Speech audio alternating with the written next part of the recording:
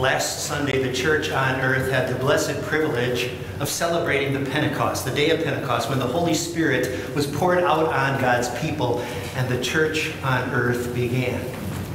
On this Sunday, we have the privilege now of beginning a series of Sundays in which we see what life is like in God's kingdom. And on this Sunday, with the church on earth, we celebrate the truth of the Holy Trinity, a truth we cannot understand, but a truth that is ours by faith. And it's my prayer that Father, Son, and Holy Spirit increases your faith in Him and your confidence in Him as the God of your salvation as you worship the Trinity in unity and the unity in Trinity this morning. Good morning and welcome to all of you. If you're worshiping with us virtually, please send me a text message or email message. That information is useful to me. We'll join in singing the first hymn, 483. We'll stand for the singing of the fourth and final stanza.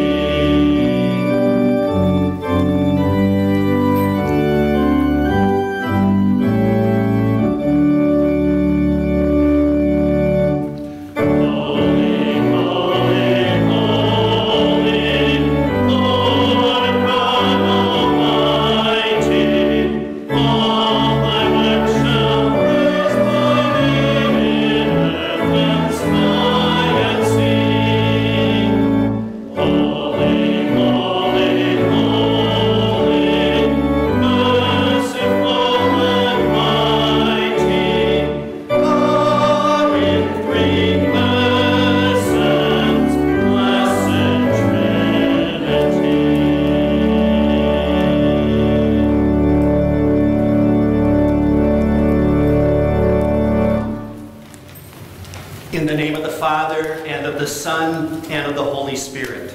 Amen. If we claim to be without sin, we deceive ourselves, and the truth is not in us. If we confess our sins, God is faithful and just, and will forgive us our sins, and purify us from all unrighteousness. Let us confess our sins to the Lord. Holy God, gracious Father, I am sinful by nature and have sinned against you in my thoughts, words, and actions. I have not loved you with my whole heart. I have not loved others as I should. I deserve your punishment both now and forever. But Jesus, my Savior, paid for my sins with his innocent suffering and death. Trusting in him, I pray, God, have mercy on me, a sinner.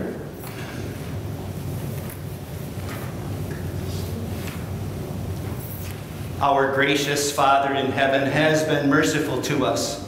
He sent his only Son, Jesus Christ, who gave his life as the atoning sacrifice for the sins of the whole world. Therefore, as a called servant of Christ, and by his authority, I forgive you all your sins, in the name of the Father, and of the Son, and of the Holy Spirit. Amen. In peace, let us pray to the Lord. Lord, have mercy. For the peace from above, and for our salvation, let us pray to the Lord. Lord, have mercy.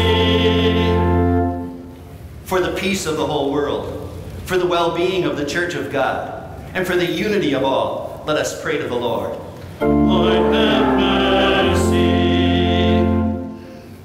For this holy house, and for all who offer here their worship and praise, let us pray to the Lord. Lord, have mercy.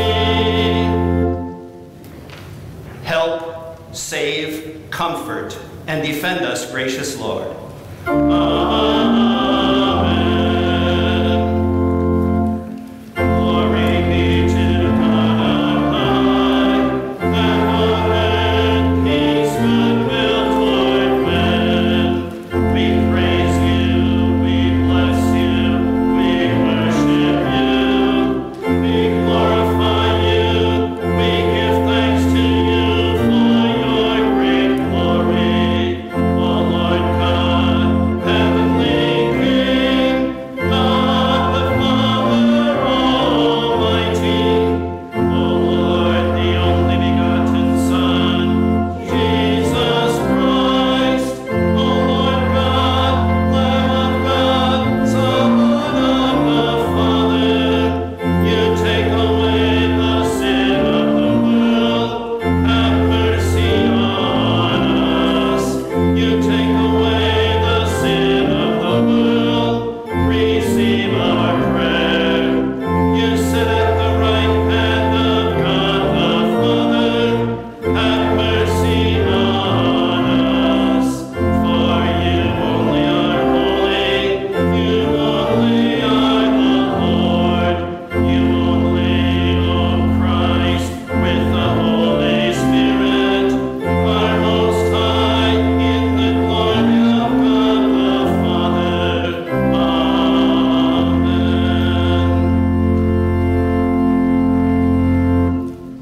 The Lord be with you. And also with you. Let us pray.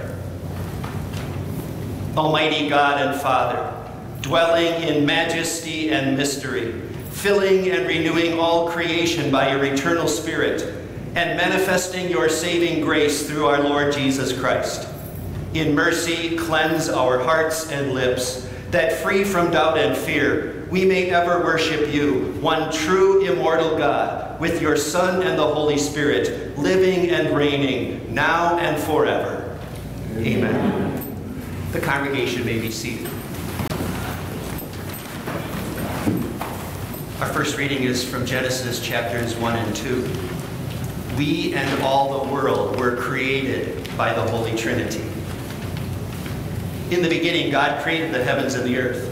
Now the earth was formless and empty. Darkness was over the surface of the deep, and the Spirit of God was hovering over the waters.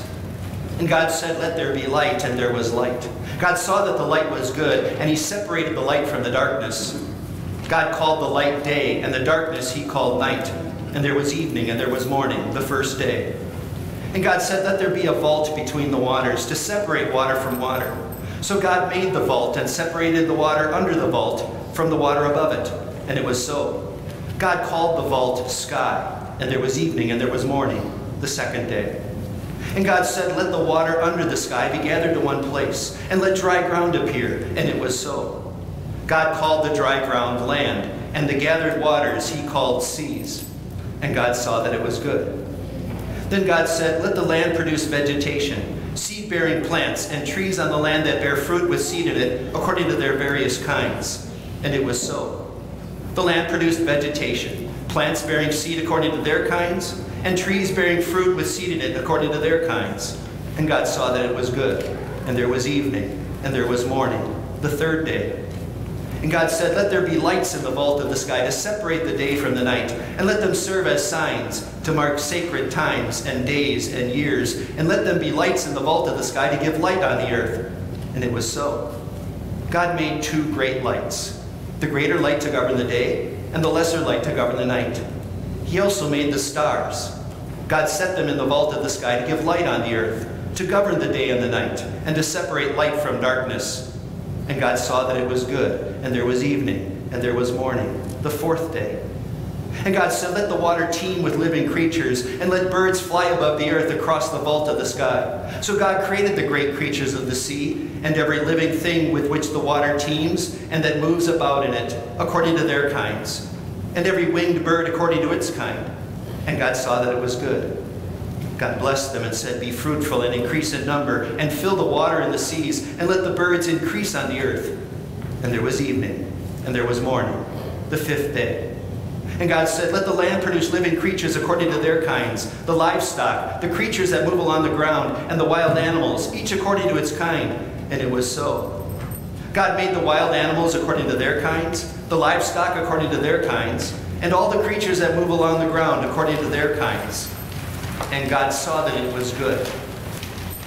Then God said, "Let us make man in our image, in our likeness, so that they may rule over the fish in the sea and the birds in the sky, over the livestock and all the wild animals, and over all the creatures that move along the ground."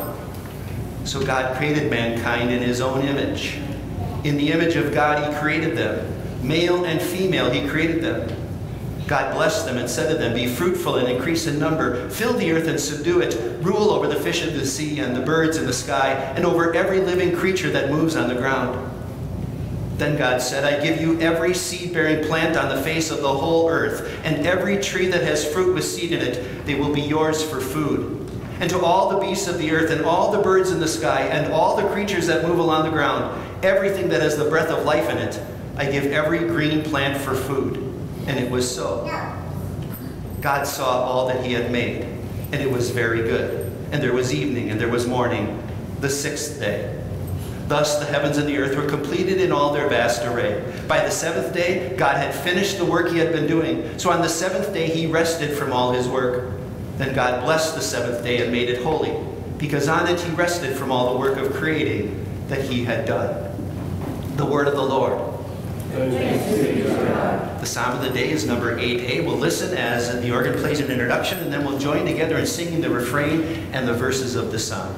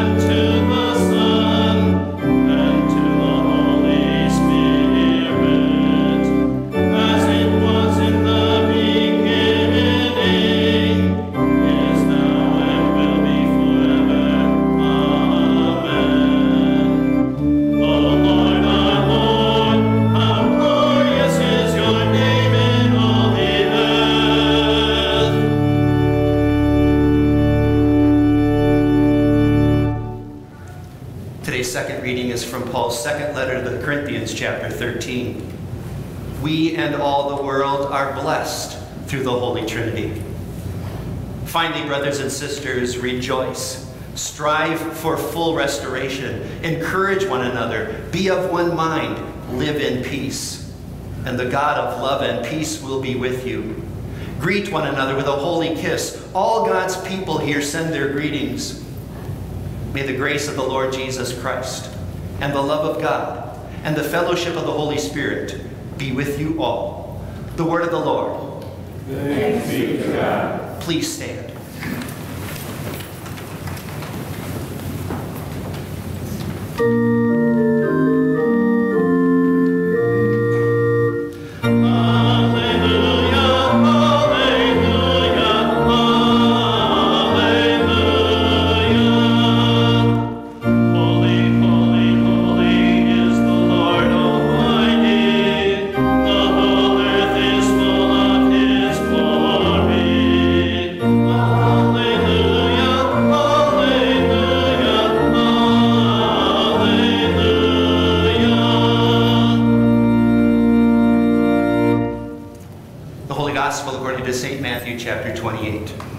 We and all the world are meant to be baptized in the name of the Holy Trinity. This reading will serve in a moment as our sermon text. Then the 11 disciples went to Galilee, to the mountain where Jesus had told them to go. When they saw him, they worshipped him, but some doubted. Then Jesus came to them and said, "All authority in heaven and on earth has been given to me. Therefore go and make disciples of all nations, baptizing them in the name of the Father, and of the Son, and of the Holy Spirit, and teaching them to obey everything I have commanded you. And surely I am with you always, to the very end of the age." The Gospel of the Lord. Praise be to you, O Christ. The congregation may be seated. Children, I've got a message I've prepared for you. Come on up in the front here this morning. Let's sit over here on this side. I have a couple of things I want to show you today. It's good to see all of you. Did you hear what Jesus just said a little while ago? He said, baptizing them in the name of the Father and of the Son and of the Holy Spirit. Some of our members, our young children, were baptized at this font right here, like some of you. Others were baptized at another font like that one, or at home. And on that day, the pastor or someone else, probably the pastor though, took water and poured it on your head. I baptize you in the name of the Father and of the Son and of the Holy Spirit. Wow. Oh, what a day. In a way, it's bigger than your birthday, because on that day, you became a child of God forever. Wow. But that teaching, Father, Son, Holy Spirit. And yet we don't worship three gods. We only worship one God. How can that be if he's the Father, the Son, and the Holy Spirit? Well, we can think about it all day long. You can think about it for the rest of your life, and you'll never figure it out, because our brains can't think about the Father, the Son, and the Holy Spirit being only one God. But we can try to understand it by various things. Like, here's a braid of 3 different colors, you see? It's one braid, right? It's a bookmark, one braid, but it's got 3 different colors to it. Green and gold and white. Maybe you could think of green as the Father, gold as the Son, and the Holy Spirit as white. And yet, this doesn't quite explain who the true God is. We can't understand it. But we believe it. That's amazing, isn't it? What we can't understand, our God causes us to believe. So you're going to go out throughout your life, you will never understand fully how God can be 3 persons but one God. But you know this? Jesus died on the cross, right? For all of your sins. Because every day you and I do things that God is not happy with. Call them sins. We argue, or we don't obey, or we don't listen. Or we're selfish. Or you get angry when you shouldn't. Jesus forgives every sin. And then he died, he rose again. Wow. So that you and I can have eternal life with him. You know that and believe that. That's what makes you a child of God. And every day we rejoice in that. Okay, you go back and sit with your parents. We'll join in singing the hymn of the day, number 586. It's one of the oldest hymns among Christians.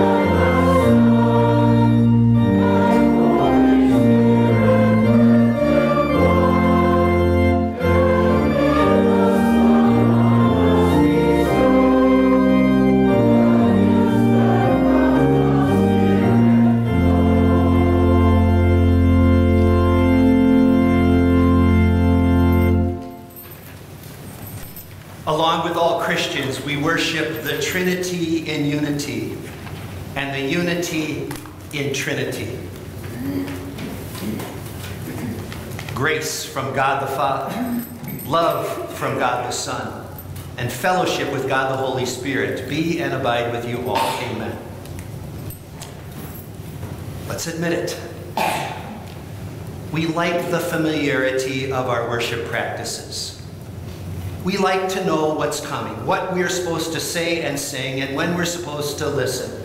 We like that we can wake up on a Sunday morning and know that when we get to church that morning, we're not going to be led in worship by a clown or a popular politician or some entertainer. We know what we're going to get, and we like that.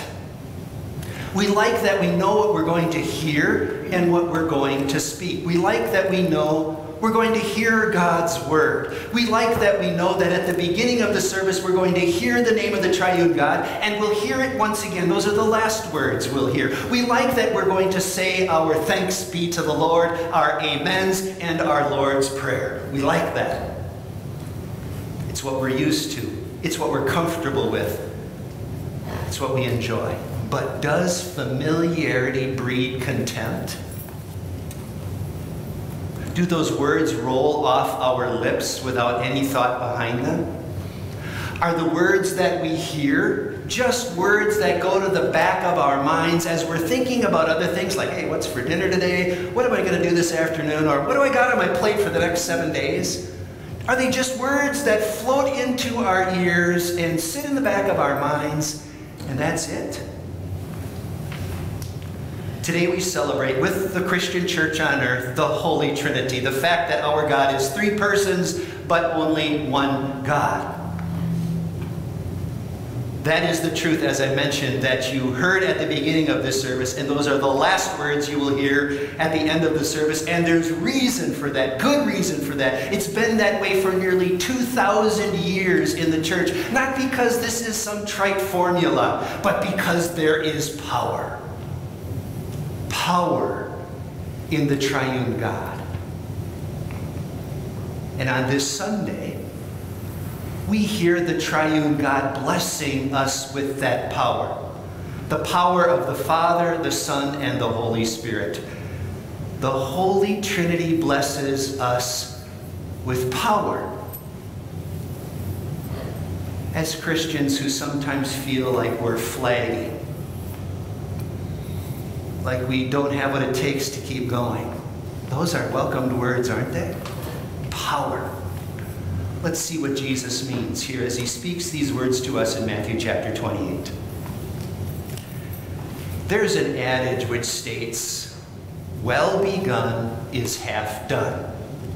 In other words, if your beginning goes well, because you've put in time and preparation ahead of time, and you make a great beginning, then you're halfway there. You're halfway to being done. A good beginning is half done. If you were pondering the words, the opening words of our text, then that adage probably did not come to mind. Because at first glance, it doesn't appear like a good beginning was happening at all. Remember what we read?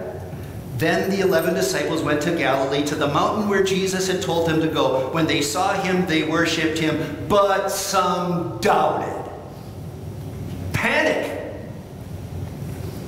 These are some of the final days that Jesus is spending on this earth in visible form. Some of the final moments he will have with his disciples. And some believed, praise God, but some doubted? You call that a good beginning? I call that reason for panic. Jesus is about to hand over the kingdom to his disciples. It's going to be up to them. His work is finished. It's complete. He's going to pour out the Holy Spirit on them, and then he's going to send them out. And some doubted? Well, let's make sure we understand what's happening here. Yes, Matthew mentions the 11 disciples, but remember also that on the day of Easter, Jesus told the women who were the first ones to see him, you go ahead of me to Galilee. He told others of his believers, go ahead of me into Galilee. I don't think we can limit to who is here to the 11 disciples. In fact, many good Bible commentators believe this is the event up there north in Galilee, Perhaps, it says here on a mount, perhaps at the very same mountain where Jesus preached the Sermon on the Mount. It's the event that Paul refers to in 1 Corinthians chapter 15 when he states that he appeared alive to 500 brothers at the same time. There may have been multitudes of people there, not just the 11. Some worshipped him, some doubted. Doubted not that he rose from the dead, but likely that this was really Jesus. Huh? Well, that's exactly what occurred on Easter. More than once. They saw Jesus risen from the dead, but they just didn't understand. They didn't know it was him. That could have been the case. Whatever the case. Jesus then responds in what might have been a make or break moment for the church on earth with these words. Words. Not a miracle. Words. Words about the triune God. He says, all authority in heaven and on earth has been given to me. Therefore, go and make disciples of all nations. There you have it. He didn't let them consider for a moment that what was about to happen over the next few decades really was only up to them. That it was make or break time for them because it was all up to them now. It's all on you. If anybody is going to come to faith, it's going to be all up to you. No, no, no. Jesus said, all authority in heaven and on earth has been given to me. The work of making disciples wasn't on them. The work of making those disciples was on Jesus. And he had all authority.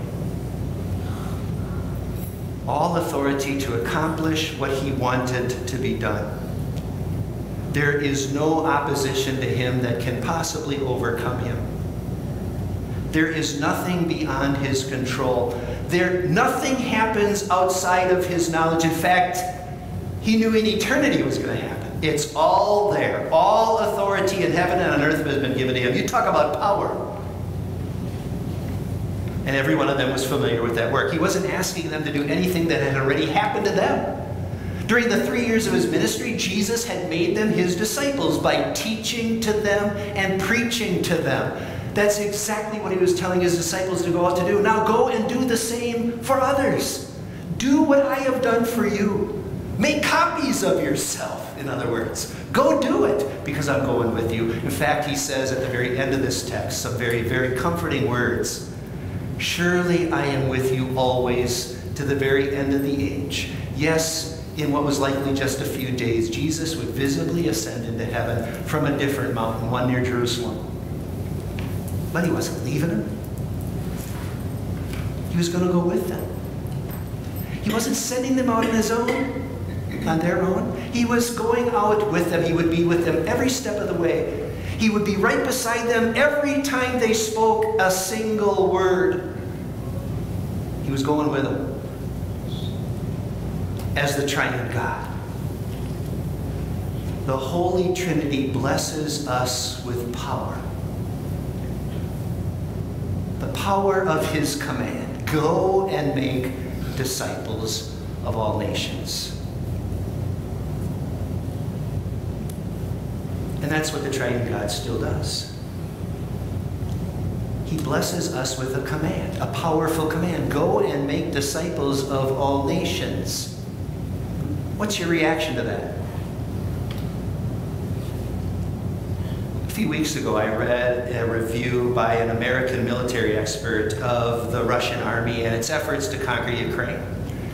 And that has failed to this point for quite a few reasons. And one of them is, supposedly, the Russian military, before the war began, went into Russian prisons and told prisoners, look, you can stay here if you want, your provisions will be cut, or you can go into battle and we'll make sure your provisions continue. In fact, if you get out of the war and we win, we'll probably set you free. So a bunch of prisoners took them up on their offer. Untrained men with a lack of motivation, you might say, at least a motivation that's in their heart to the glory of Russia. It's a recipe for disaster from a military standpoint. And that's exactly what is happening. Now Jesus is going to send out his apostles. Apostles who have a rather checkered past. It wasn't only some of these ones who were gathered there on this day that doubted. Remember the track record of the apostles? They doubted him constantly. Even his own mother doubted him and his ministry at one point. The one who had heard from the lips of Gabriel, the angel himself, prior to her conception, this is going to be the Savior of the world. And at one point in that Savior's ministry, maybe 3 decades later, she doubted it. That's what happens. But those are the people Jesus is going to be sending out into the world. Isn't this a recipe for disaster? Not at all. Because unlike the Russian army, Jesus equips his soldiers, his disciples, absolutely, perfectly. He gives them the means to accomplish that work. He says, "Go and make disciples of all nations, baptizing them in the name of the Father and of the Son and of the Holy Spirit, and teaching them to obey everything I have commanded you." Baptizing and teaching. There you have it. The miracle of faith being worked in the heart of a sinful person is not our own doing. It is the work of the Almighty God himself through his word. At your baptism, likely your pastor poured water over your head in the name of the Father and of the Son and of the Holy Spirit, as he called you by name. You know, there have been many times in my life when I wish that almost 62 years ago my parents had had the ability to record video and audio my baptism. As my pastor said, "Joel Robert Voss, I baptize you in the name of the Father and of the Son and of the Holy Spirit." There it is. Wow. Someone who had belonged to Satan's kingdom up to that point, now a member of the kingdom of God, a miracle. I like to watch that video every time my faith is in doubt. Every time I'm feeling down about work in the kingdom. There's a miracle. But truth be told, I don't need a video to convince me of that, and neither do you. The fact is, you were baptized in the name of the triune God, the Father, the Son, and the Holy Spirit. You are a child of God by faith in Jesus Christ. On that day, he worked saving faith in the Father, the Son, and the Holy Spirit in your heart. That's the means that we have of making disciples of all nations. We go out with baptism and with the teaching. Jesus said, "Teaching them everything I have commanded you." Everything. There is no insignificant teaching of Jesus Christ. There is no teaching of Jesus that we ought to conveniently hide under the cover of our Bibles. Whatever Jesus has said, has told us, has taught us, that's what we need to go with, because that, the truth, is what converts souls and strengthens faith in Christ. What we need to make disciples, Jesus has given us. The triune God blesses us with power, a powerful command accompanied by powerful means. I'm going to let that sink in for a second. A powerful command and a powerful means. Think about it. Just a few days after this event in our text, the Holy Spirit is poured out on these disciples. Peter preaches a sermon of law and gospel. Pointed law and gospel. He cuts the people to the heart and then shares with them the saving news of Jesus Christ and tells them to be baptized. And 3,000 were baptized that day and added to the church. The church exploded. A powerful command with powerful means. Jesus gave his disciples on this day that powerful command and those powerful means, and Jesus still gives his disciples that powerful command with powerful means. That's us. But what's our reaction? Well, it seems to be losing its power. At least here in our own country, we're losing members, losing churches, they're closing. Every day there are attacks on what the church believes, teaches, and confesses, and it seems to be gaining strength. The opposition to the church is growing, not dissipating. Doesn't seem so powerful at all, does it? But it has exactly the power Jesus wants it to have. He will accomplish his saving work through us. The question is whether you'll get to it or not. Whether I will. Well, whether I will receive with faith the command Jesus has given me, and then in faith use the gifts that Jesus has given me, sacrament and word, to accomplish it. That's all he gives, but that's everything we need. And you have it. By grace, it's yours. So let's look forward to our Heavenly Father for forgiveness, for our woe is me attitude about what's going on in the church. Receive the forgiveness of Christ and the power of his resurrection that was in your baptism and is yours today. Be the disciples that the Holy Trinity wants us to be. The Holy Trinity blesses us with power, the power to make disciples. Let's go. Let's go. With a powerful command and with a powerful means. Amen. Please stand. The peace of God, which surpasses all understanding, shall keep your hearts and minds through Christ Jesus. Amen. We join in confessing the Christian faith using the words of the Apostles' Creed. I believe in God the Father Almighty, maker of heaven and earth. I believe in Jesus Christ, his only Son, our Lord, who was conceived by the Holy Spirit, born of the Virgin Mary, suffered under Pontius Pilate, was crucified, died, and was buried. He descended into hell. The third day he rose again from the dead. He ascended into heaven and is seated at the right hand of God the Father Almighty. From there he will come to judge the living and the dead. I believe in the Holy Spirit, the holy Christian church, the communion of saints, the forgiveness of sins, the resurrection of the body, and the life everlasting. Amen. This past week, the Lord called home to himself in heaven the soul of Lisa Hendershot, the niece of Lou and Karen Ledke, after her battle with cancer. Lisa was in her early 40s and leaves behind her husband and 2 children. Nick and Hillary Hirth request that we join them in prayers of thanks to the Lord for granting success to the cancer treatments of their friend Megan. True God, you are the one eternal God whose name we praise forever. We would not have known you if you have not revealed yourself to us as Father, Son, and Holy Spirit, 3 persons, yet one God. Remove from us all doubt, and grant us humble faith as we contemplate this high and holy mystery. Enlighten and empower us to worship you as the triune God, the Holy Trinity. God our Father, whatever good is in us, whatever good things we have, and whatever good we do, comes from you alone. In you we live and move and have our being. Open our eyes to see the gifts you provide every day, purely out of your own love and care. Lord Jesus, our Savior, you came into the world to make the Father known to us. You joined yourself to us by taking on our humanity and brought us back to God by shedding your blood. In love, you walked the way of suffering and carried the wrath of God that we deserved because of our sins. Help us believe that all you did and all you endured, you did to rescue us and set us free. In the bright new hope of your resurrection, teach us to offer our lives in praise to God and in love to our neighbor.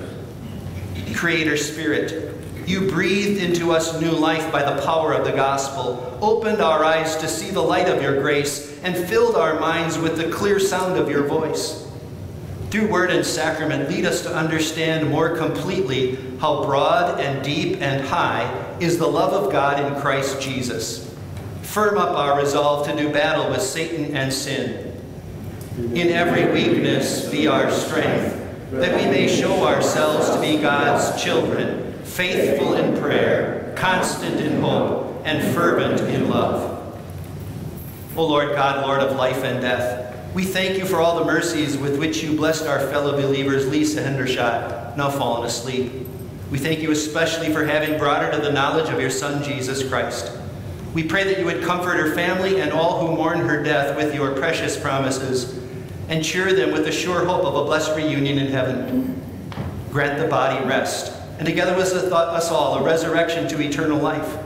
Teach us to number our days aright, that we may gain hearts of wisdom and finally be saved.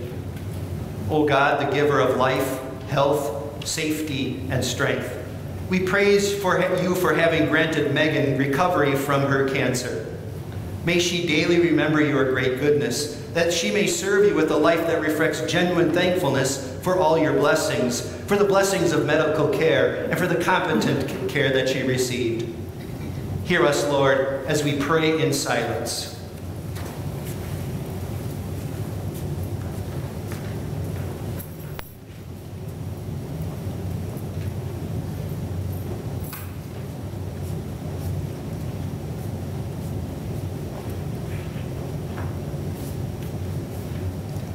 Holy Trinity, you are the God of glory, the God of grace, and the God of all comfort. We rejoice to call you Father, Son, and Holy Spirit, and praise your holy name forever. Amen. Please be seated for the offering.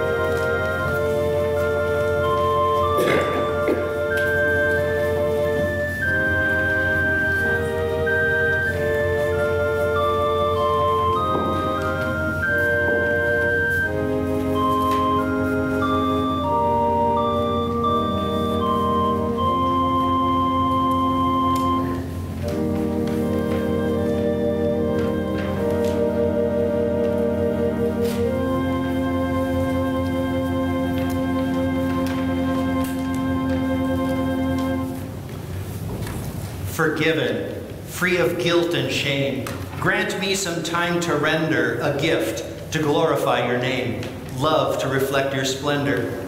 This world must know what I have learned, that you bestow what none has earned, the joy of full forgiveness. Amen. We'll continue with the singing of the next hymn, number 606.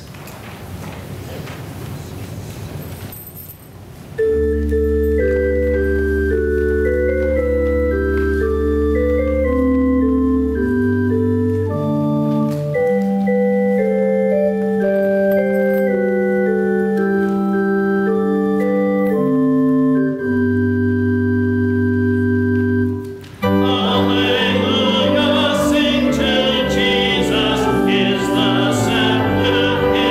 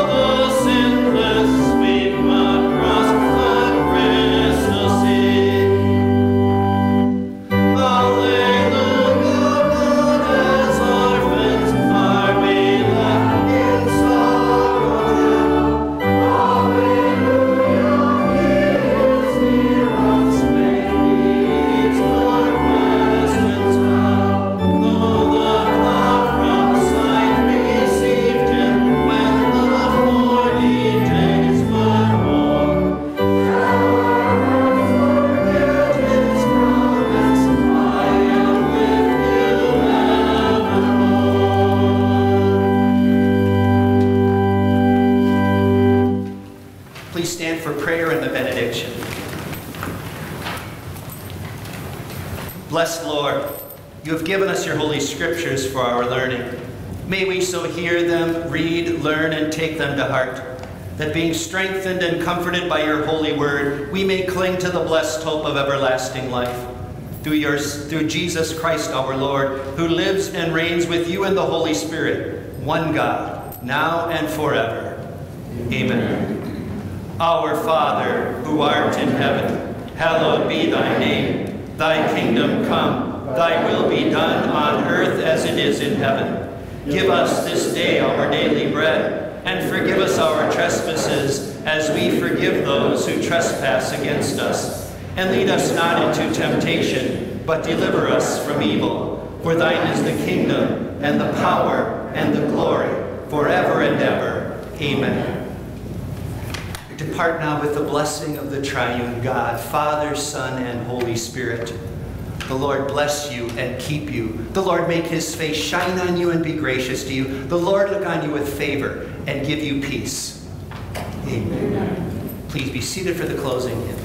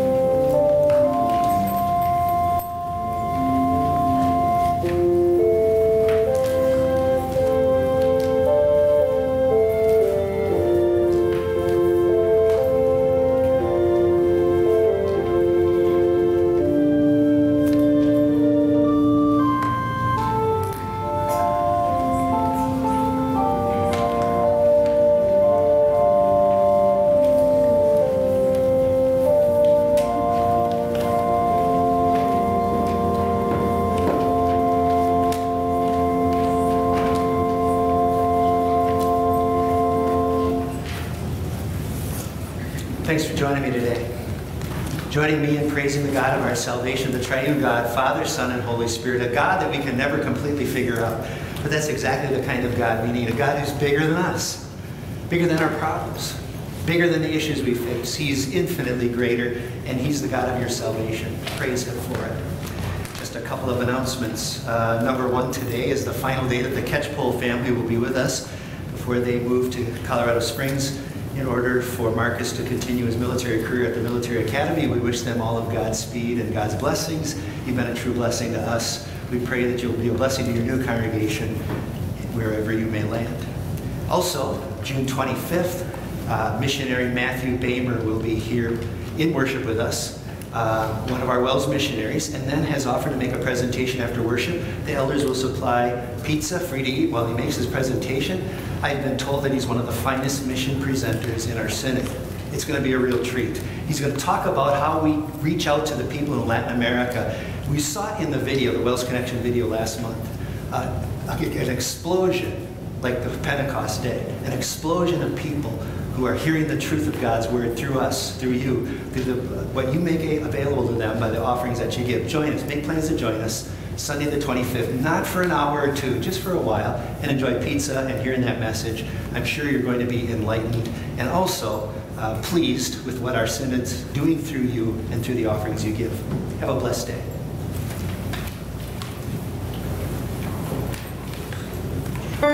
Amen.